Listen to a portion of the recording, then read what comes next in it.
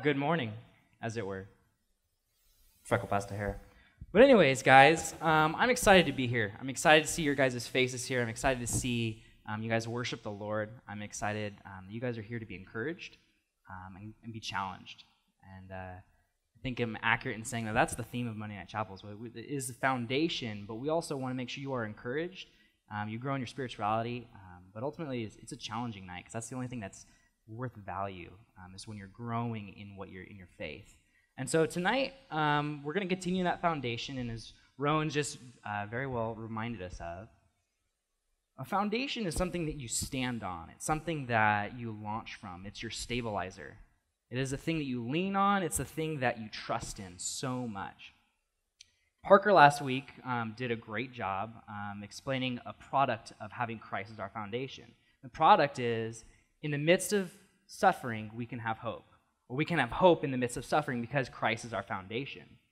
I'm going to take a little bit different attack. I'm going to talk about how do we have Christ become more of our foundation. I think for a lot of us, we can say, oh yeah, Christ is my foundation, right?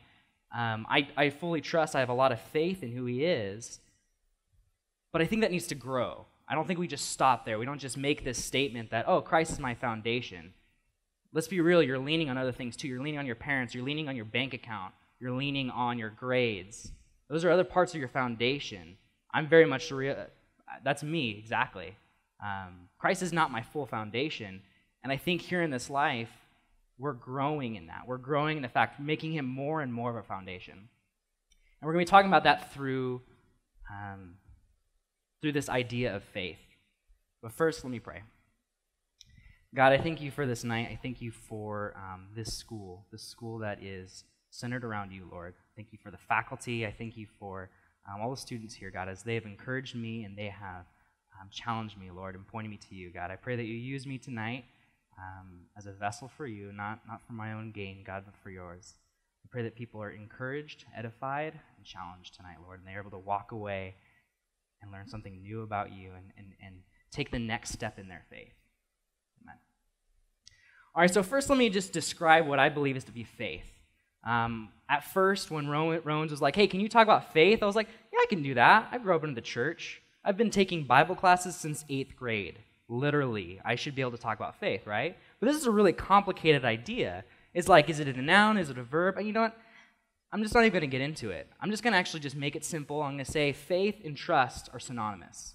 I believe that I'm going to be using those interchangeably throughout the night, so I want you guys to keep track of it, because I think we relate to the word trust a lot better than we relate to the word faith, because we can have trust in a chair or things of that nature, but having faith in a chair, it's kind of weird to say. So I'm going to be using that word and faith interchangeably throughout the night. But first, let me just describe faith. Who here has seen Indiana Jones movies? Raise your hand.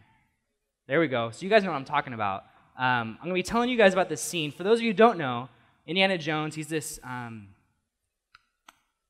archaeologist, that's the word I'm looking for, and he's always trying to find these artifacts. And there's one movie in particular, which is The Last Crusade, and like the climax of the movie, he is trying to get across these obstacles to go get that artifact.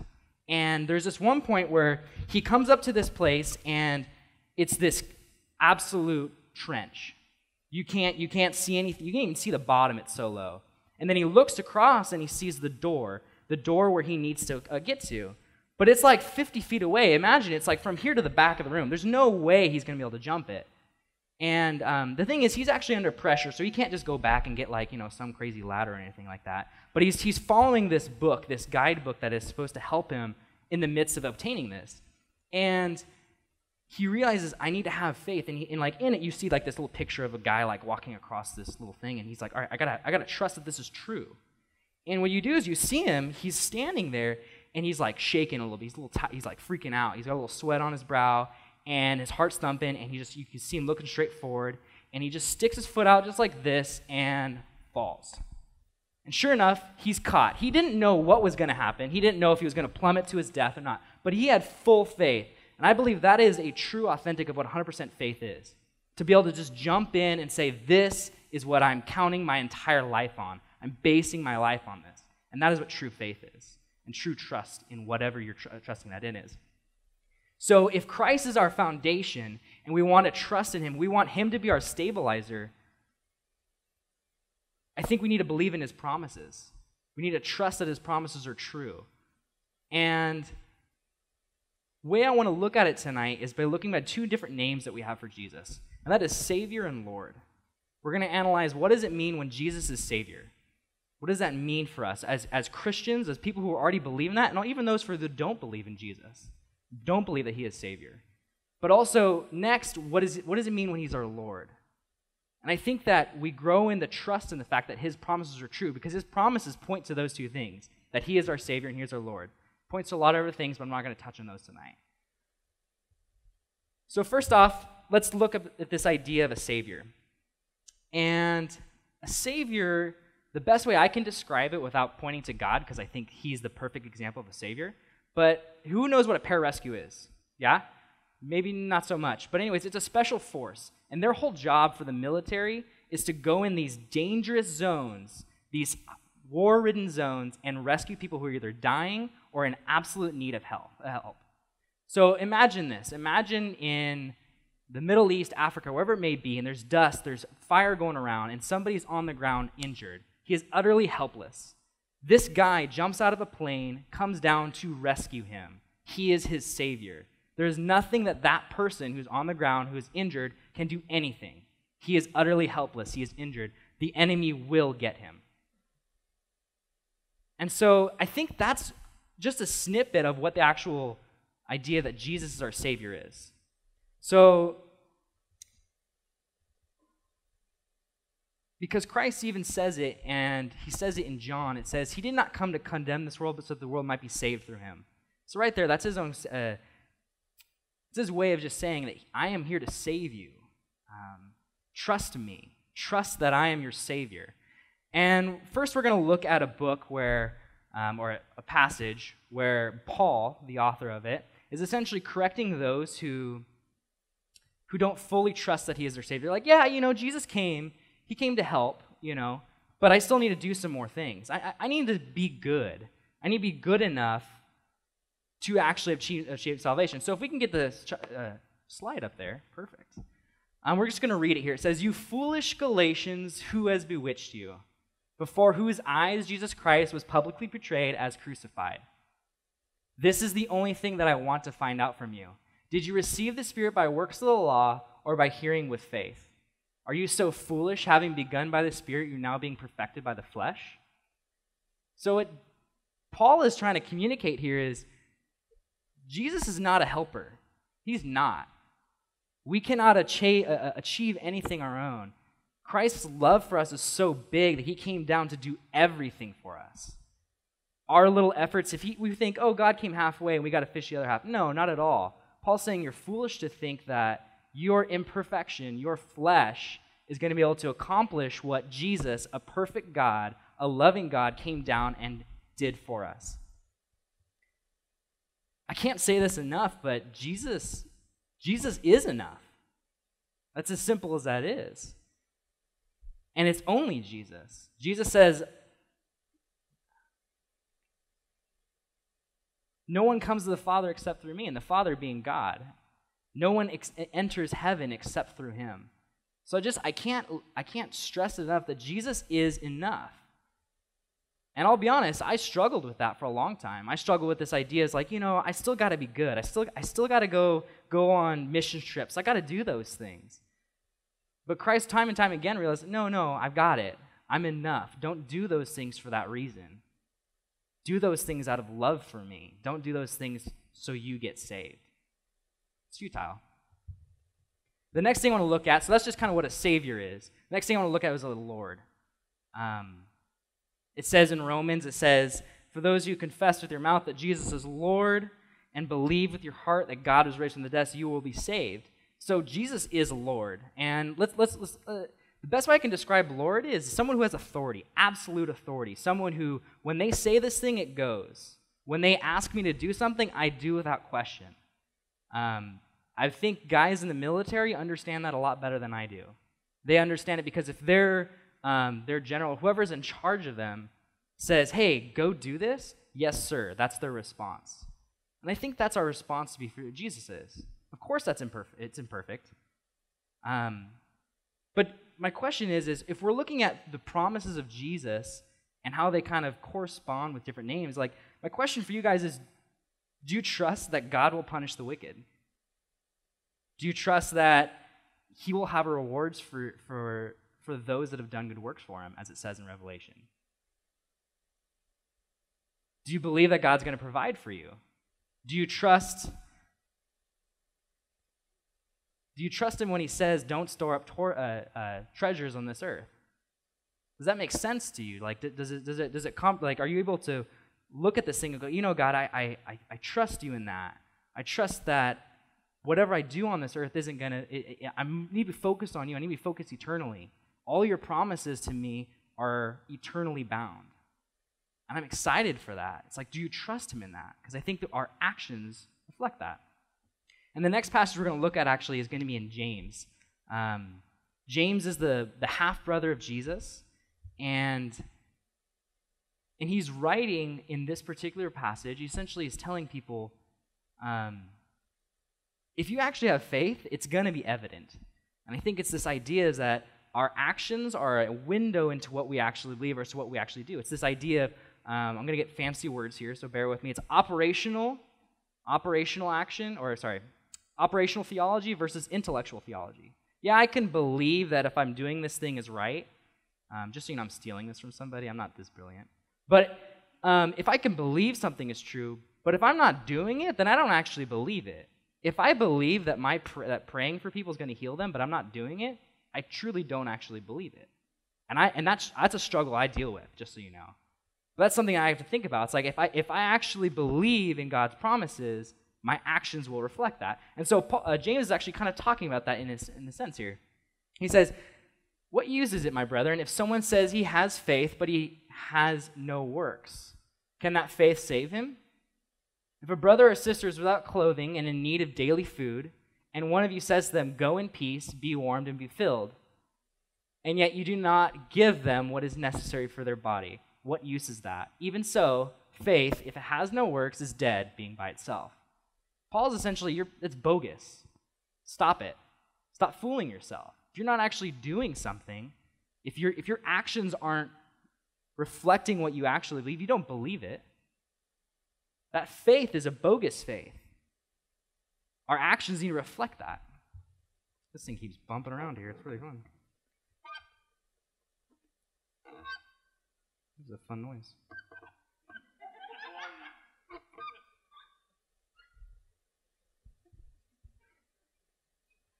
I think works and what we do with our lives are an outward expression, is our faith and our trust that God's promises are true. And I know I've been kind of talking about this thing, I've been kind of heavy on you guys, like, oh, if you're not working, if you're not doing these works, that, works are a product of your faith, then, oh, do you not have faith? No, I'm not saying you don't have faith. I'm not saying you don't trust God. I'm just saying it needs to grow. That's all I'm saying. And I think that's something we need to aspire to. And I'll be the first to admit, my faith isn't perfect. There's no way I'd be able to do this number on God. There's no way. I'm not perfect at all. But I think that God is patient with us. I think that He comes alongside of us. He doesn't expect us to fully trust Him right off the bat. He expects us to grow in that. I think He calls to that frequently. So maybe you guys are struggling over here with this idea that Jesus is Savior. Maybe you're like, hey, like I was, and still to this day have a couple times, like I'll kind of relapse in that. But like maybe God didn't actually do everything. Maybe He wasn't enough. Maybe God isn't even a Savior at all. Well, I guess my suggestion for you to grow in your trust in the fact that He is your Savior, so that He can become more of a foundation for you, is to be relational with Him. If you see somebody walking on the side of the street, you don't trust them. You don't know their name. You don't know their character. You don't know if they love you. You don't know anything about them. So I can't expect you guys to trust that God is your Savior unless you don't know who He is. Unless you don't understand His care for you, His absolute love and adoration for you. I want you to also ask somebody. especially if you don't even know of him, especially if he's not your Savior at all. I want you to ask somebody. I want you to dive into Scripture here, see what this says about him. Some amazing things said about him here. And I think if we understand more about who he is, more about his heart for us, we will be able to relinquish more trust and more faith and be able to give more of our foundation to the Father as he reveals more of himself to us through people, through asking questions, through diving into his word. Maybe you guys have been a Christian for a long time, but he's your Savior, but he's not necessarily your Lord. And I think this is something we can all grow in, as the last one, but specifically this one. I think that it is crucial for us that he becomes more and more of our Lord. I can tell you this right now, he is not fully my Lord, because every time I sin, that's my saying, I don't trust you, God. I'd rather lie right now, even though your promises say that it leads to destruction. I'd rather lust right now because I want that gratification right now, right? That's me not trusting in him, not trusting in his promises.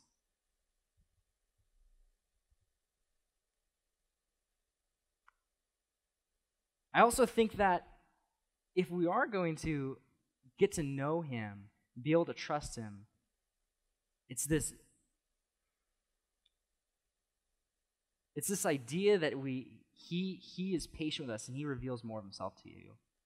I think of Abraham, who's the father of our faith, right? And you look at most New Testament authors, they're going to point to him if they're going to say, yeah, he's the guy we need to look to if we want to learn about faith. God slowly reveals his character to Abraham. He doesn't just go, boom, trust me. And then later on, you see him always introduce himself. He always introduces himself. He goes, I am the God of Abraham, Isaac, and Jacob. I am the one that pulled you out of Egypt. So Jesus, or God, always reminds us of who he is because he wants us to trust him in a relational way. And I think that right there reveals a lot about his character.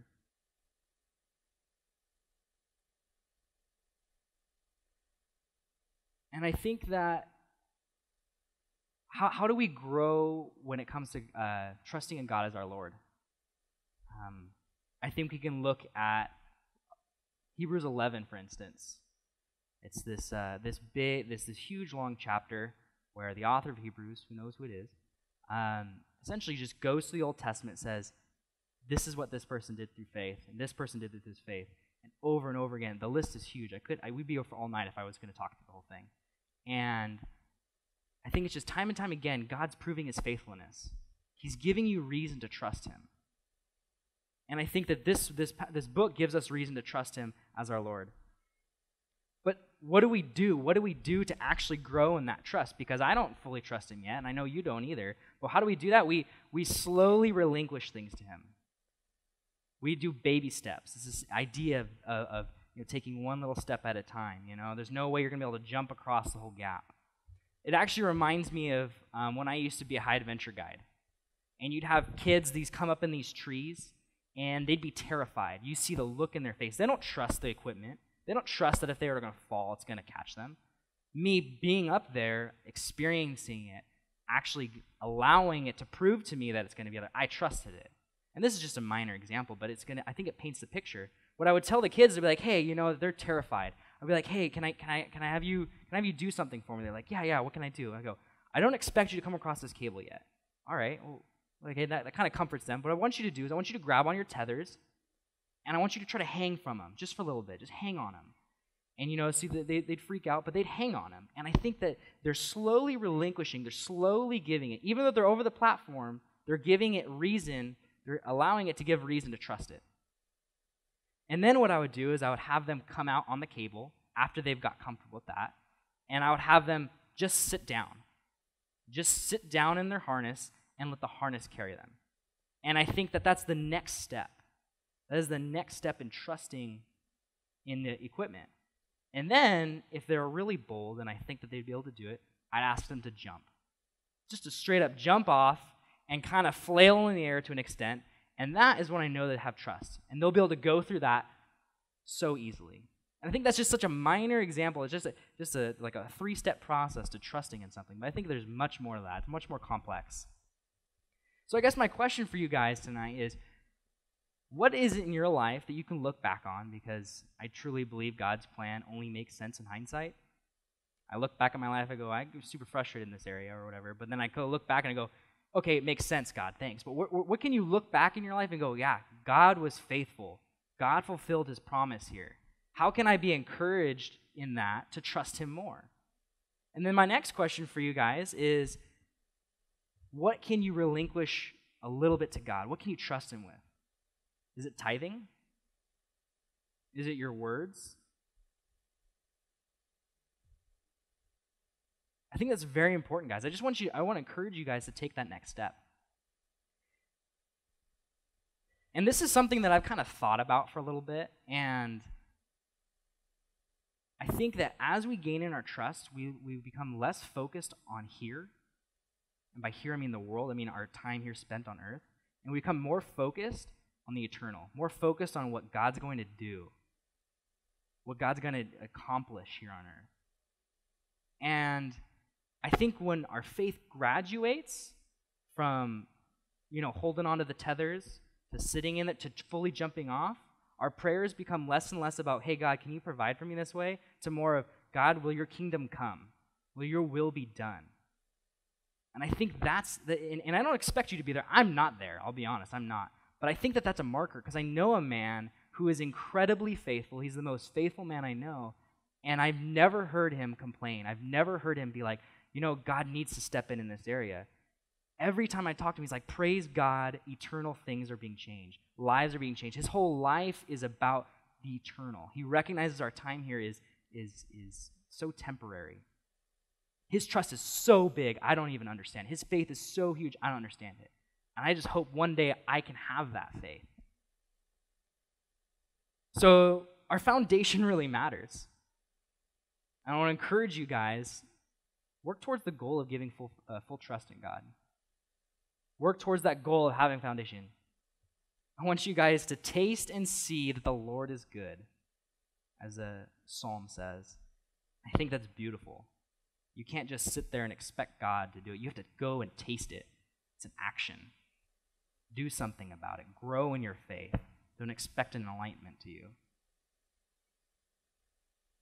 So tonight, guys, we're going to do something we've done before. I want the RAs and anyone on the prayer team, I want you guys to kind of circle around the room.